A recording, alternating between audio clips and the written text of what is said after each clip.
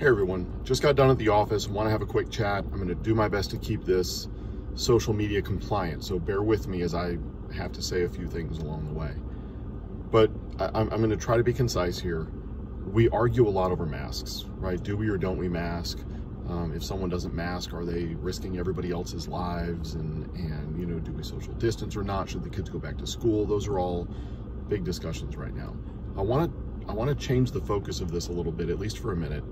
And I want you to think about what you can do for yourself so that what other people are doing or not doing becomes much less relevant and much less important to you.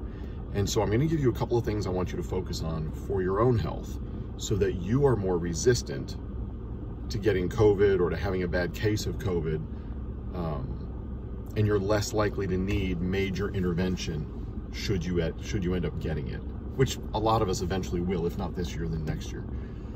So number one, and these are not cures, let me be clear, I'm not saying any of this cures COVID, I'm not saying any of this is treatment for COVID or will keep you from getting it, and I'm not making specific recommendations to you. I'm not your doctor. These are general recommendations, general health to boost your immune system.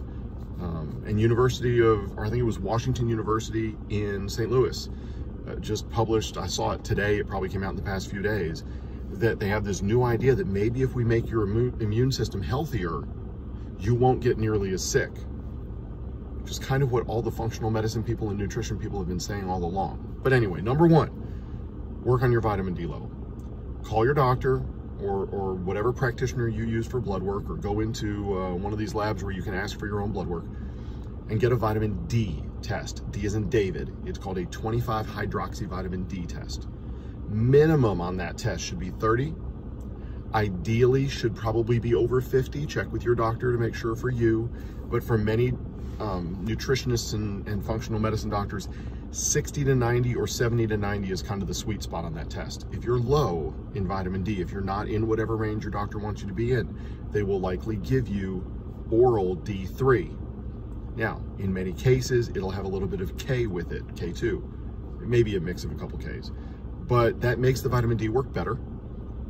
Most people can do fine with that. A few people with certain clotting issues or on certain medications should be careful about taking the vitamin K. Again, check with your doctor, check with your practitioner, but get your vitamin D levels up where they need to be. There is very good evidence that that is a meaningful way to increase the effectiveness of your immune system, so you either get the virus and don't notice it, or get the virus and have a very mild case, but your chances of either dying from it or ending up in ICU with it are dramatically less when your vitamin D level is up where it needs to be. Number two, zinc. Very important to get your zinc levels up where they need to be. It's a little more difficult to test. You can do a blood test called an alkaline phosphatase. It is not generally for zinc, but on the low end of alkaline phosphatase, low end of normal, you likely have somewhat of a zinc deficiency. If it is below the laboratory normal range, you most likely have a zinc deficiency. You can also test it by doing what's called a zinc taste test. And there are several companies that make a zinc test solution. You can get a bottle of this, it's pretty cheap. You can use it with your family. A little bit of it, throw it in your mouth, swish it around for 15 or 20 seconds. If you immediately get kind of a nasty metallic taste, you probably have plenty of zinc.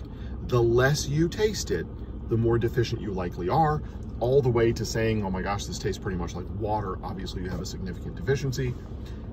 Dosages of zinc can run anywhere from a couple hundred milligrams a day, or I'm sorry, 10 to 30 milligrams a day. 50 is kind of a mid-range dose, all the way up to 80 to 100 milligrams a day that some people will do if you're sick or if you're really grossly deficient. Check with your doctor or practitioner to see which type of zinc and what dosage is correct for you, okay? Not making a specific recommendation for you. A third thing to consider is your glutathione level. Again, not perfect to test. You can do a blood test for it. It's okay. It gives you an indication. You can take glutathione, and there is some evidence that, well, there's some evidence that glutathione deficiency makes you much more likely to have a bad case of COVID. And there are some researchers who have actually come out and stated pretty boldly that they think it is the determinant as to whether you have a severe case or not. Not everybody agrees with that, so there is some controversy over it, but consider it likely important. So with a glutathione level, we make that in our liver. It's a natural antioxidant. So you can take oral glutathione. A lot of times it doesn't do you any good. You can take oral glutathione in a form called liposomal, and I'm pronouncing it carefully so you can find it, or lipospherical.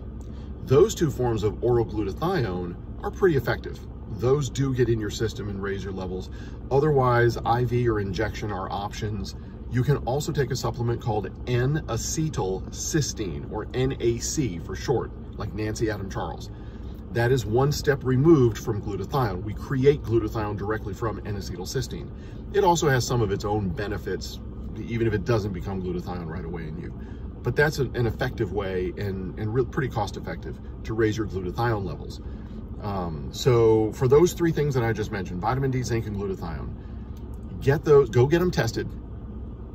Talk to your practitioner, get your levels up where they need to be. Great way to boost your immune system and get your body more resistant to this. Do that for you so you worry less about what other people are doing. Last two things, blood sugar. Have your fasting insulin level checked, along with the fasting blood sugar. You can do an A1C if you want to. Triglycerides sometimes are kind of a surrogate marker for blood sugar, but the combination of fasting insulin and fasting blood sugar is a really great way to know if you're becoming insulin resistant. And that's where a lot of risk lies in all of this, having this elevated insulin level, kind of pro-inflammatory, not great for your immune system. You also have elevated blood sugar in many cases, and that really is a major comorbidity for this. So if you get those tested, your doctor can calculate something called a HOMA-IR, HOMA-IR. It's an insulin resistant score to see how bad you are with that. What do you do about it?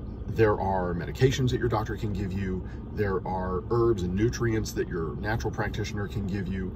There are diets that you can go on. I would say, general recommendation, go to Amazon or whatever retailer you like, get a book called Whole30, W-H-O-L-E, Whole30. Read that, follow that, give yourself a month of Whole30. It's basically gonna be a month not eating any sugar or not consuming any sugar. Most of you can do that. Again, read the book, make sure you fall into a category that can handle it, talk to your doctor, talk to your practitioner, but consider doing something like that to kind of reset the way you handle blood sugar. Some people do fasting, some people just change their diet generally. Whole30 is a nice middle even way to go. All right, not too extreme, but still gonna be meaningful. And then lastly, eat real whole food and get some good sleep. Those are another couple of really important tips. Go to the farmer's market, go to a decent grocery store, get organic fruits and vegetables, get some grass-fed meat or wild-caught fish.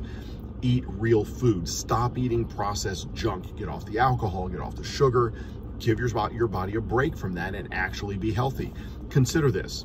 If you were just told that you had cancer, if you were just told that you had your first heart attack, what things would you change in your life?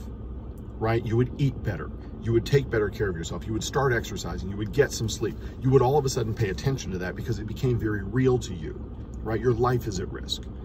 You should take those kinds of actions now to boost your immune system and get rid of some of the comorbidities that are going to make you much more vulnerable to this. If you do that, you can spend a lot less time and energy worrying about what the person next to you is doing and whether or not they're wearing their mask, and you don't have to go on social media and everybody doesn't have to argue with each other, right? Whether you're a masker or a non-masker, I get both sides, right? I get it, I really do. And there are people out there that are truly at greater risk than others, right? People with problems that they have very little control over. Those people also need to do what I'm talking about because at least they can get rid of other layers of risk, and the only risk they have is the big one that they can't control, right? Everything else is pretty much covered and taken care of. So please pay attention to this. I've tried to be as responsible and compliant as I can with this, right? I've made no claim to cure, no claim to treatment. I just want you to be healthy enough that you do well with this, okay? So take some personal responsibility. They should have been shouting this from day one. Go see your doctor, go get tested, get these things taken care of. If you can't tell, I'm a little frustrated with this. So pass this around, share it with your friends, leave some comments below. Let me know what you think. We can have a discussion about it. You don't have to agree with me. But let's pass this around and get some actual useful information out there that can change some people's lives and change some people's risk. All right? Let me know what you think. Hope this served you well, and I hope you had a great day. Talk to you soon.